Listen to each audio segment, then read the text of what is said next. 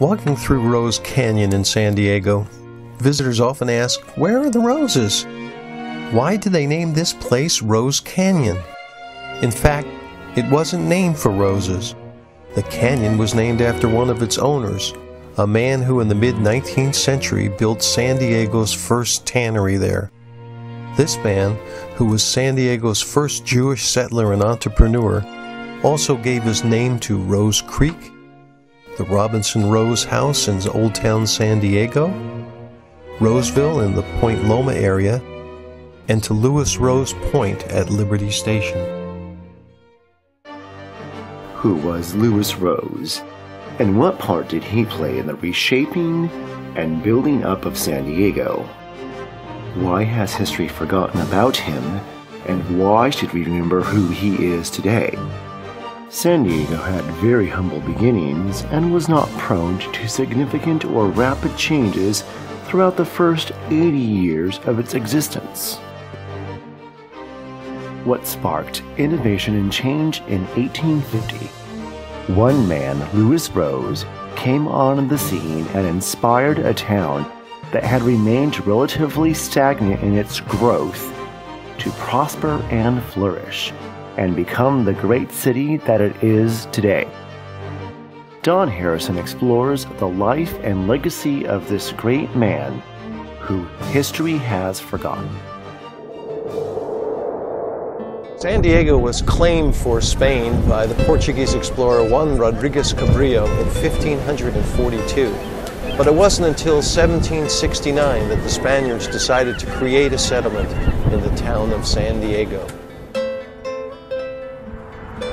On this site where I'm standing today is the Serra Museum and the flags of Spain, Mexico, and the United States, three countries that ruled San Diego. Understanding this place, known as the Presidio, provides insight into the life and legacy of Lewis Rose, who came to San Diego in 1850, 81 years after Gaspar de Portola and Father Junipero Serra established the Spanish settlement here. But why here? Well, the Spaniards had three important criteria for where they would build a fort and a mission. First, it should be high enough to be defensible. Second, it needed to be near a source of fresh water, and the San Diego River is nearby. And third, they wanted a place that was close to Indians who could be converted to Christianity, and there were two small Indian settlements right by here. There were three main places that the Spaniards dwelled from the founding of the settlement in 1769. The first place was, of course, here at the Presidio. Second was at Mission San Diego, which was built about 5 miles up the San Diego River. And third was the small Fort Guijarros, which guarded the mouth of San Diego Bay. This artwork is a representation of that moment in San Diego history when the soldiers at the Presidio learned that they were no longer Spaniards, that they were now Mexicans. And here we see them taking down the Spanish flag and being ready to hoist the Mexican flag. Born in 1807 in Neuhaus an der Oster, Germany, he migrated to New Orleans in 1840 and came to San Diego by wagon train in 1850. He rented Casa de Reyes Ibanez in Old Town from the Estudillo family and converted it to the commercial house and saloon. Soon he was expanding his business enterprises. Eventually he also had a general store, the tannery, a butcher's shop in Old Town, mining claims, real estate interest, and rights of way for a railroad he hoped would directly link San Diego to the rest of the United States. He became the richest man in early San Diego. Lewis Rose immigrated to San Diego in 1850, the same year that California became the 31st state of the nation, and the same year that San Diego became a city. Popular with the people of Old Town, who elected him as a member of the City Board of Trustees and the County Board of Supervisors, Lewis Rose nevertheless was unhappy with the location of Old Town. He believed it should be along the shore of the bay, not below the Presidio, where the Spaniards had settled the area in 1769. A location on the water had been profitable for his native Neuhaus and profitable for New Orleans, the first American city where he lived. In his view, if San Diego were located on the bay, ocean-going ships would unload their cargo here, and a transcontinental railroad surely would choose San Diego as its terminus. "Just wait a while and you will see," Rose used to advise everybody. We're standing here in the Casa de Estudio. This was a hacienda that was owned by a very prominent family who came here during the Spanish period and continued living here during the Mexican and the American periods of San Diego history. It's interesting about these haciendas that they were built around the central court to the main plaza and focusing inside. The Estudio family was the first family that Louis Rose met when he came over the mountains, the Cuyamaca Mountains, in 1850. They owned a ranch in El Cajon, and it was there as he came down the mountain, he was taken in by them. They offered him water and food. He was exhausted. And he found friends who directed him to Old Town and who eventually rented to him the commercial house on which he had his first business. We're looking at the sala of the Casa de Estudio, where the Estudios would have entertained, and where Louis Rose himself probably was a frequent guest. Robinson and Rose believed a potentially profitable real estate development could link Old Town with another established settlement in La Playa. While bringing the boundaries of commercial San Diego right to the bay, in October the two friends applied to the city for an adjoining 80 acres of land on the northwest side of the San Diego Bay between La Playa and San Diego. The friends kept adding parcels thereafter to aggregate sufficient land to build a community that eventually would be known as Roseville, and today is a major portion of Point Loma. Along with his friend James W. Robinson, Rose assembled land along the bay. But before a new town could be built, a series of tragedies befell Rose. Robinson died. Rose had to sell off Rose Canyon to pay his bills, and the U.S. Civil War broke out, bringing commerce to a standstill. After the war ended and the economy recovered, Rose laid out the town of Roseville, 30 blocks long, 8 blocks wide. He built there a hotel as well as this area's first pier. Rose made friendships with people of all backgrounds, but he stood by the belief that Jews should marry Jews. German-born merchant Jacob Newman and his wife Matilda were friends of Rose. When Newman left Matilda a widow, it was natural in a small town like San Diego that two people would be thrown together despite the fact that Rose was 29 years older than she was. On April 24, 1869, Rose applied for a marriage license. In honor of his marriage, which came 20 years after his first marriage to Caroline Marks, Rose gave away a number of lots in Roseville, many of them to women who he had invited to take dinner with their families. Louis Rose and Matilda were married on May 18th. This is the Casa de Carrillo. As you can see, the Presidio is behind us and Old Town is over that way. And when the soldiers were able to move down from the Presidio into the Old Town area, this was one of the first houses that was built. And the daughter of this family, Josefa Carrillo, was considered the most beautiful of all the girls in San Diego. And the governor of California, the new Mexican governor, fell in love with her. And the problem was that she didn't care for him. She really liked Henry Fitch, who was an American Yankee trader.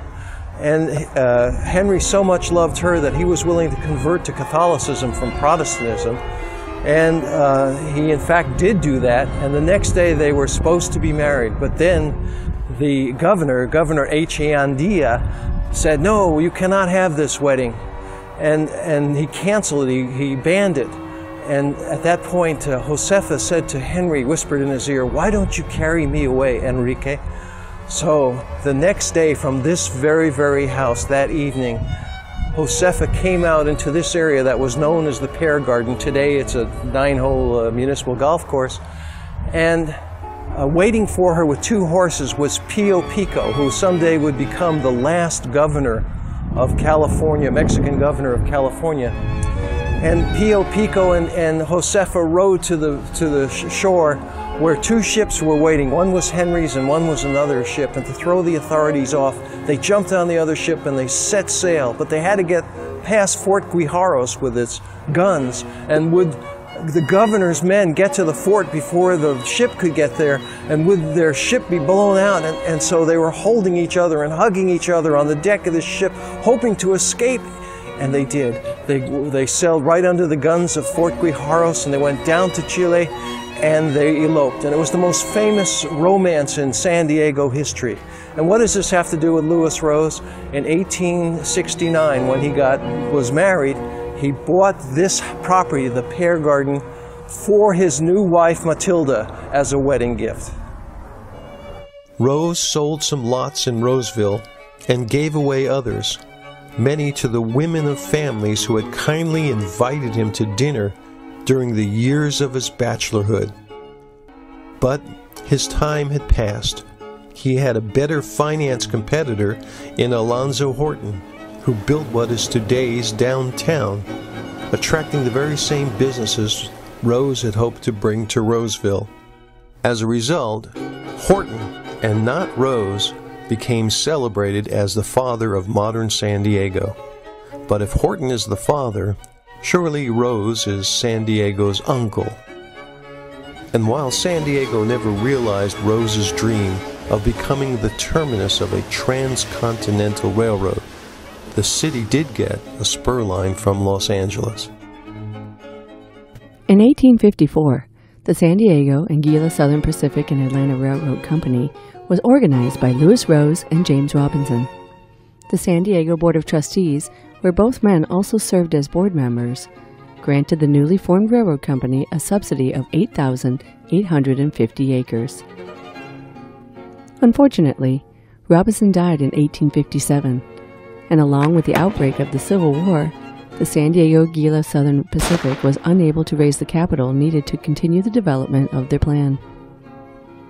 The land grant was later transferred to the Memphis, El Paso, and Pacific Railroad, which also faced red tape issues and failed to obtain the necessary land grant from Congress. This plan included a terminus near Horton's Wharf. Finally, in 1871, when the Texas Pacific Railroad Company was chartered by an act of Congress, it looked like the original dreams and plans of Louis Rose and James Robinson would come to fruition, but would not include the men themselves. To Rose and his wife were born 2 daughters, Helene and Henrietta. But then Helene died in infancy, and Matilda died soon afterwards. Old man Rose was left to bring up Henrietta alone, and when his health began to fail and blindness set in, Rose had to give up his enterprises. Louis Rose also helped in the development of San Diego's Jewish community. He was a part of Congregation Adat Yeshurun that met in each other's homes, especially on important Jewish holidays. He hosted High Holy Days services at the Robinson Rose House in Old Town. It was there, too, that he helped to form the town's Hebrew Benevolent Society. He officiated at one of the first Jewish weddings in San Diego, and he donated land in the Roseville area for San Diego's first Jewish cemetery. Amid state and local political developments, there were some important fraternal and religious occurrences that would prove important to a small community of Jews in San Diego: creation of a Masonic organization in San Diego, and the first observance of Jewish High Holy Days. Rose died in 1888, and 6 years later, a new elementary school was opened in Roseville. Henrietta became its first school teacher.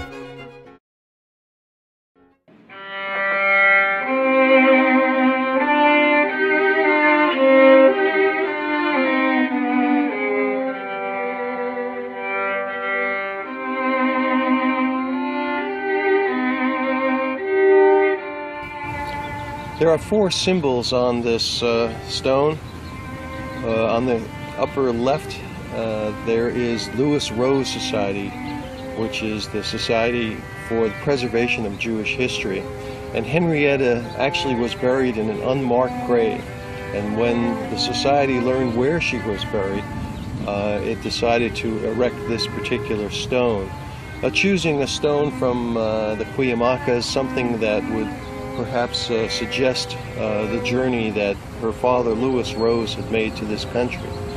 On the right-hand side, top right, is a star of the Eastern Star, which is a order of the Masons, Women's Order of the Masons, and Henrietta served as a president of the San Diego chapter in 1901.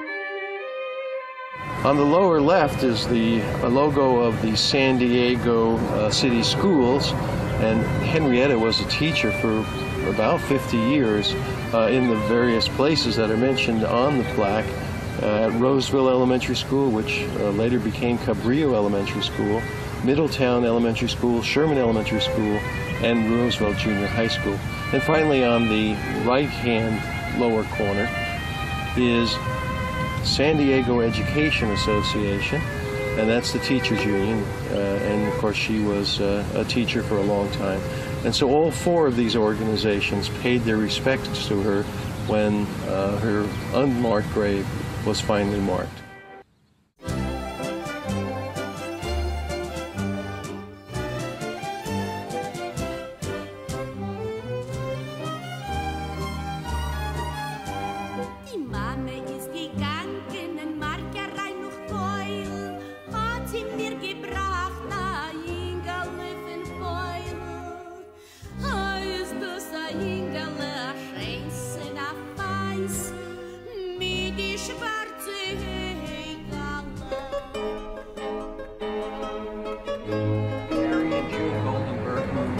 Portray Lewis Rose and Sarah Robinson, 2 old friends who came to San Diego in the same wagon train in 1850. How long have you been doing this, I have been portraying Lewis Rose for 21 years here. That you want people to know about Lewis Rose?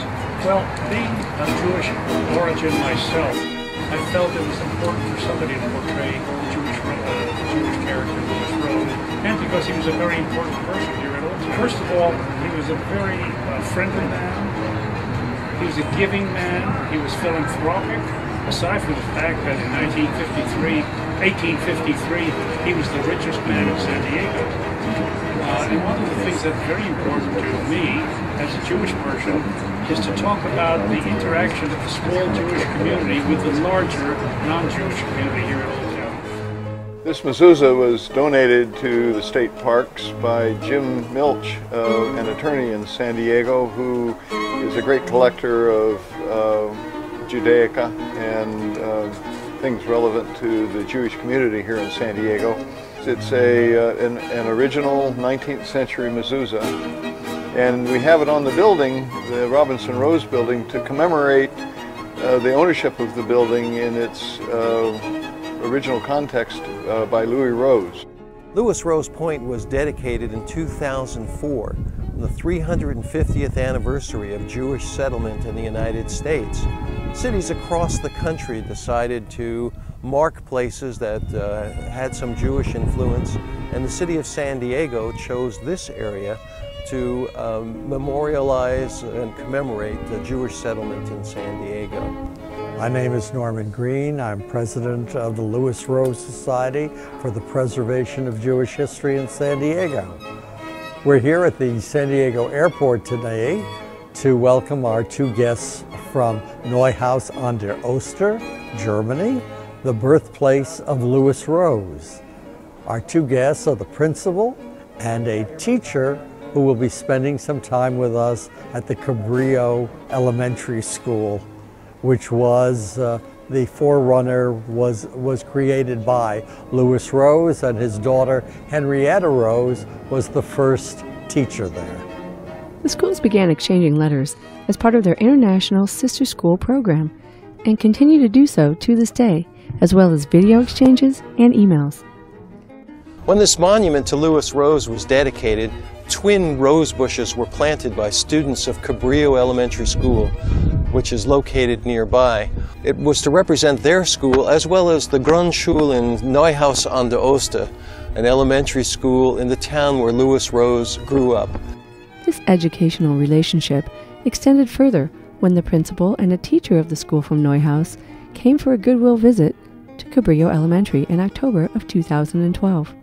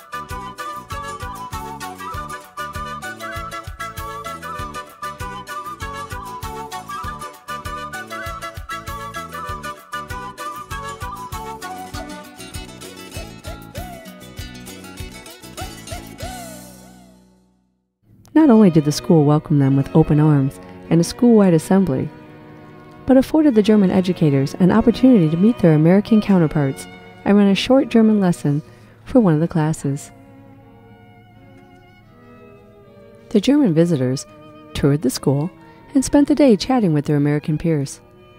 The Grundschule principal Doris Henningsen and teacher Dorothea Fetz of Neuhaus discuss what kinds of projects the two schools can develop for their pupils' mutual benefit. Later, in their San Diego visit, they were treated to a traditional Shabbat dinner by the members of the Louis Rose Society. Shabbat starts a few minutes before sunset when candles are lit, and it is customary to sing 2 songs and praise the women of the house. After blessings over wine and challah, a festive meal is served. To enjoy Shabbat is to engage in pleasurable activities such as eating, singing, and spending time with family and friends. This occasion, with Jewish folk music and Manischewitz wine, added to the celebration of international friendship. Today, Louis Rose lies along with other Jewish pioneers at the Home of Peace Cemetery. His daughter, Henrietta, who served in 1901 as president of an Eastern Star chapter, is buried at the nearby Mount Hope Cemetery. She was the last of Rose's line. But the memory of Louis Rose lives on in the place names reflecting some of the high points of his 81-year-long life, the songs and shouts of happy school children in 2 countries.